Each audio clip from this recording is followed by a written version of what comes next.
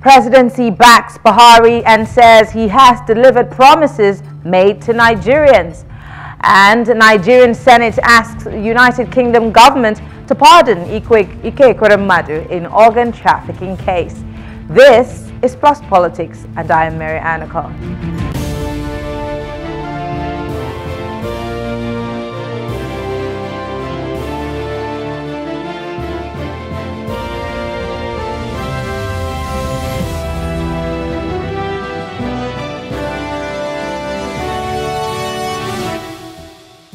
The presidency said yesterday that it was mischievous to paint a bleak, pessimistic and frequently inaccurate picture of the state of the nation and the outgoing President Muhammadu Buhari's leadership.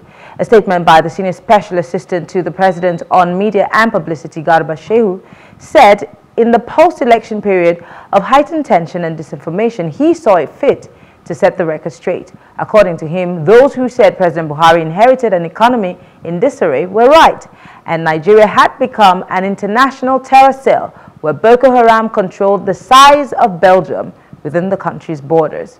He also added that external reserves had maintained a healthy growth throughout these 8 years, and within 2 years of the Buhari administration, exports have more than doubled from the 2015 records. Joining us to discuss this is Dayo Kayode, a public affairs analyst, and Okewaye Sharafa Omoyele, a legal practitioner. Thank you, gentlemen, for joining us. Yes, good evening. It's my pleasure being with you on this evening. Thank you for having me. Thank you. Well, it's my pleasure to be on the program. All right, great. Thank you very much. Let me start with you, Mr. Okewaye. Let's look at the president's promises for 2015. The president did tell us that he was going to change a lot of things. He was going to deal with unemployment. He was going to deal with security, 3 top things, and of course deal with corruption. How well would you score, Mr. President, in terms of those 3 top promises? Did he deliver?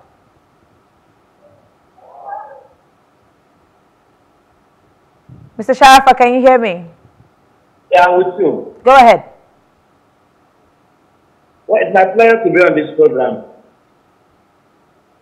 As a matter of fact, President Muhammadu Buhari assumed office as our president when Nigeria was facing a lot of challenges, burden on security, burden on economy, and within 8 years of his administration, he has been able to stabilize Nigerian nation.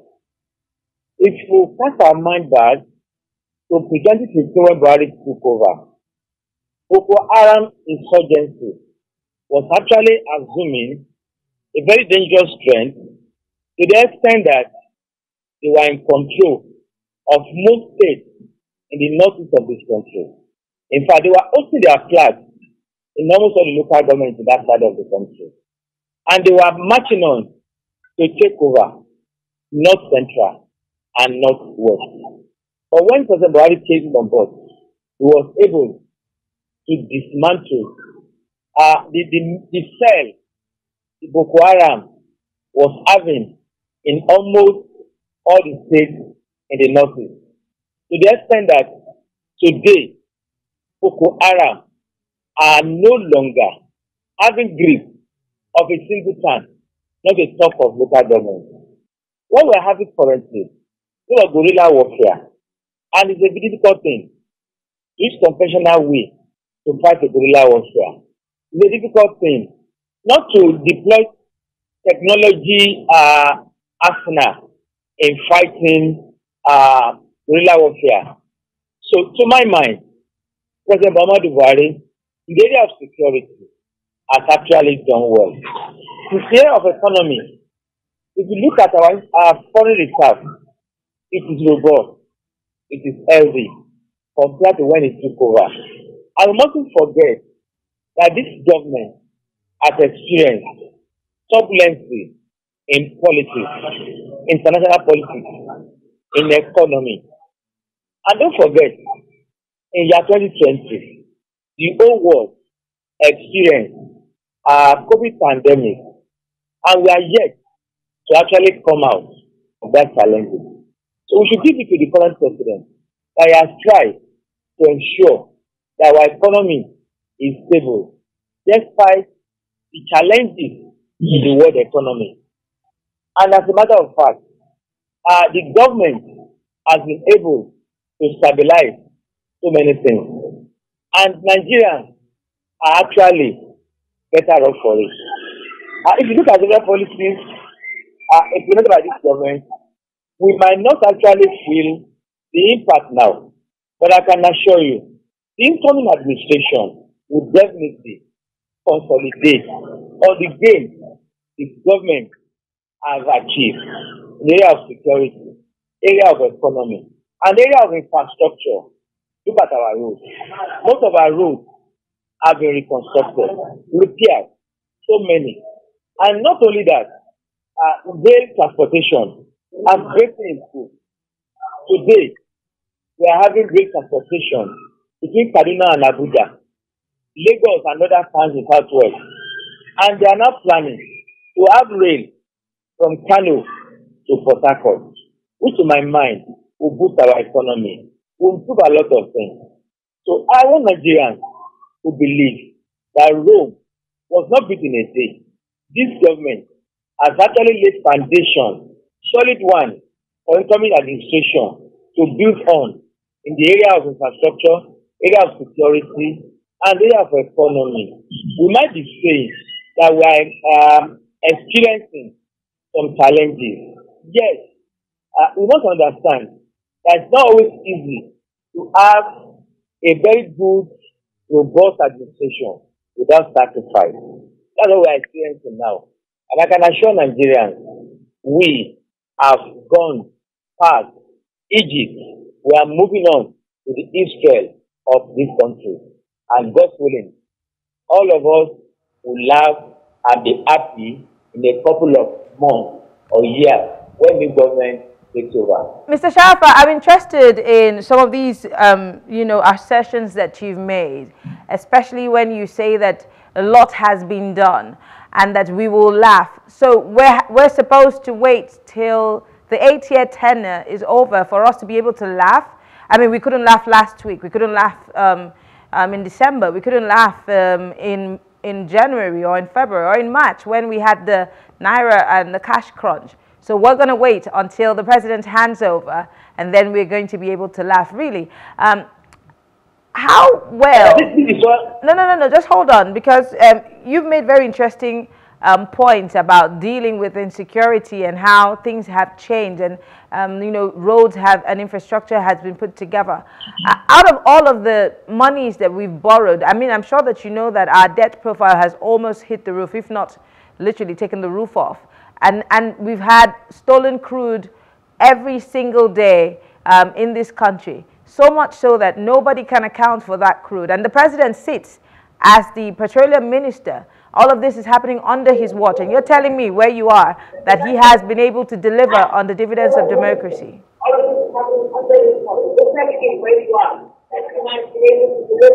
Mr. Kewaye, you need to turn off your television. We're having a feedback, please. Now, Mr. Kewaye, please turn off your TV so that we don't have that feedback again. Thank you. All right, I've done that. Now, I said something now, and I want to repeat. Government is a continuum. When President Muhammadu Buhari took over in 2016, he took over both assets and liability of the outgoing government. And what he inherited was a lot of issues which he tried to use first term to solve and resolve.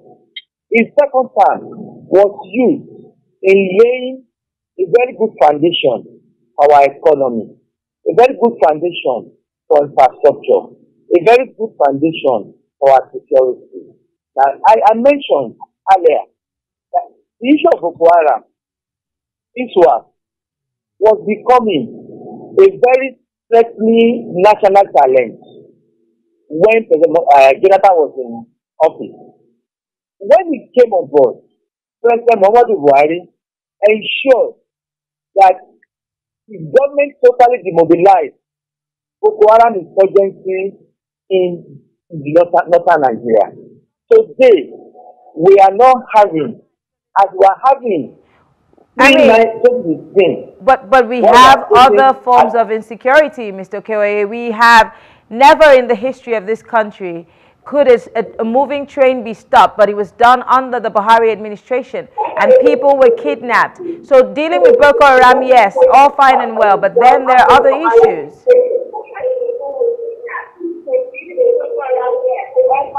Mr. Okoye, please desist from turning on your television because that's giving us a feedback. What I said was that what we are currently now is rather guerrilla warfare. And that was difficult. It is a conventional method to subdue a guerrilla warfare. That's why you are still having pockets of kidnapping here and there. And they are striking, monitoring or observing or studying our security apparatus. And it is easy because our various local government and towns are porous. That's why I said the government is now thinking that technology must be deployed in meeting the board security infractions in our various states. And I can assure you, President Muhammadu Buhari administration has laid a foundation of solid security network the incoming administration will definitely build on to ensure that finally the issue of insurgency, kidnapping, banditry is once and for all put to rest. Okay. But what I'm saying in terms of policy, Nigeria and Nigerians are enjoying relative peace compared to President Buhari. And you agree with me that our economic activities in all regions of this country are going on as planned. We are not actually having any serious security breaches in any part of the country, except for security breaches, which is normal, which is not actually peculiar to Nigeria. In America, they are experiencing their own security breaches. In UK, they are experiencing their own security breaches, which means no nation is actually free from security challenges. If US is having security challenges, UK is having, with their massive technology know-how, shows that Nigeria, comparatively, we are trying. That's why we are saying that so far so good. Security in Nigeria has been brought under control. Our economy is actually looking up. Okay. Every day. All right. All right. All right, Mr. Okoye. Let me go to Mr. Daya Kayode now. Mr. Kayode, let me go back to what... Yes, I'm with you. I'm with you. All right. Let me go to what Garba Shehu said. I'd like to quote him directly. He said that that the president inherited an economy that was in disarray. He said corruption was rampant, oil prices were nosediving, and outstandingly, an international terror cell, Boko Haram, controlling a territory of the size of Belgium within the country. But my question is, the president obviously knew these things, and that's why he was campaigning, I'm guessing. Isn't that why he was campaigning to deal with Boko Haram, to deal with the economy and give us the kind of government that we were asking for? Yes. Am I having this fun? Yes, we can hear you. Yes. You see, I'm going to give my submission out of politics. And rather, my narrative are going to be based on some indices and factors. Now, let us take security as a first point. When this government was campaigning, it talked about insecurity. I was going to face it clearly. And interestingly, the candidate of APC then 2014 running to 2015, used to be a soldier that we thought had all it takes to face insecurity and other types of insurgents within our nation. But unfortunately, by the time he got to power, the incidences of insecurity in our country became so alarming to the extent that even some governments started shouting that insecurity is making their state ungovernable for them. Now the question is this: the so-called community that in quotes now, Boko Haram occupied, what were they doing there? Were they not exploiting the mineral resources there to the extent that there was a news all over the place that some aircraft were supplying food items, water, and other things to all those abandoned places? That is one. Two, I follow a lot of international news. Aman Paul said on CNN some time ago, and she said, any leader that is unable to fight insurgents within his political enclave within 24-48 hours is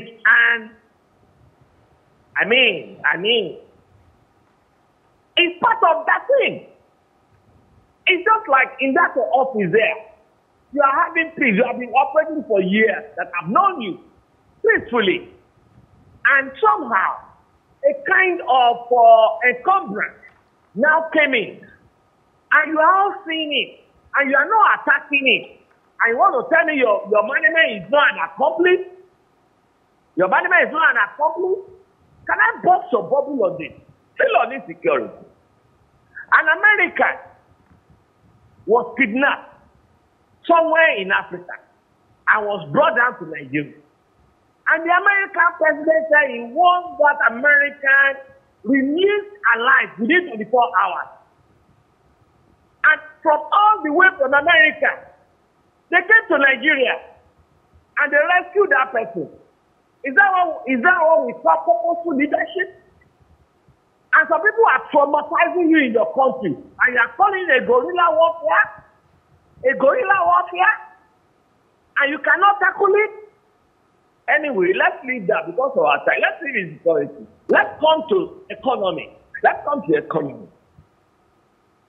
What were the economic indices that made Nigeria the fastest growing economy in Africa pre-2015? Because the data are there, not manufactured by me, but even by our statistical bureau in Nigeria. All right? What were the indices then? What do we have now? I mean, I wouldn't want to use words that will not be easily discerned by listeners. But rather, I will go to the basics. In 2014 to 2015, what was our exchange rate? That's number one. What were the productive capacity of our industry? That's number two. When we're looking at rate of employment, what were we having then now? I mean, what were we having until now? How much was a bag of rice then? How much is it now? I'm talking about market price indices. What do we have then? What do we have now? Are you talking about economy? Listen, what was the rate of people, professionals, learned people, leaving our country then till now? It is just now that we're not having, very loud Japan syndrome. Now, Mr. Kayode, let me just You come can in imagine. there. I'm so sorry, Mr. Kayode, let me come in there. Just hold on, I want to correct an impression. The Jaguar syndrome that you're talking about, it's not, this is every single time in the history of this country, we keep seeing people leave this country in droves.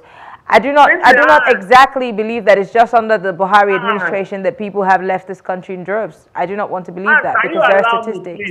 But I need to correct that impression. There had been before now. There was Andrew. Andrew don't leave the country and all that. But I'm not talking about the rate. The rate of precedence. That's what I'm talking about. I'm doing part of a comparative analysis. Okay? Okay.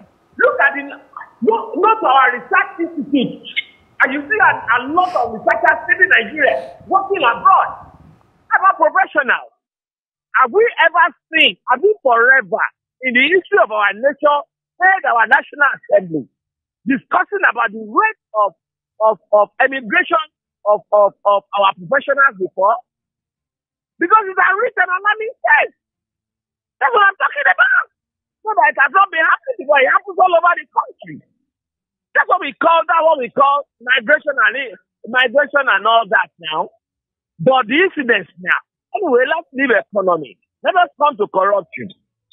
I'm sure you will have heard that the Senate just approved another loan of 32.5 trillion, not billion, trillion naira for the president. Which will be taken from the central bank. What is that money meant for? Tell me.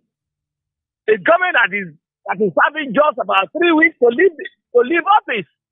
No, tell me. And this is a money that was not allowed about a year ago. So what are the factors being considered for such a money, humongous amount of money that is enough for a year project to not be approved?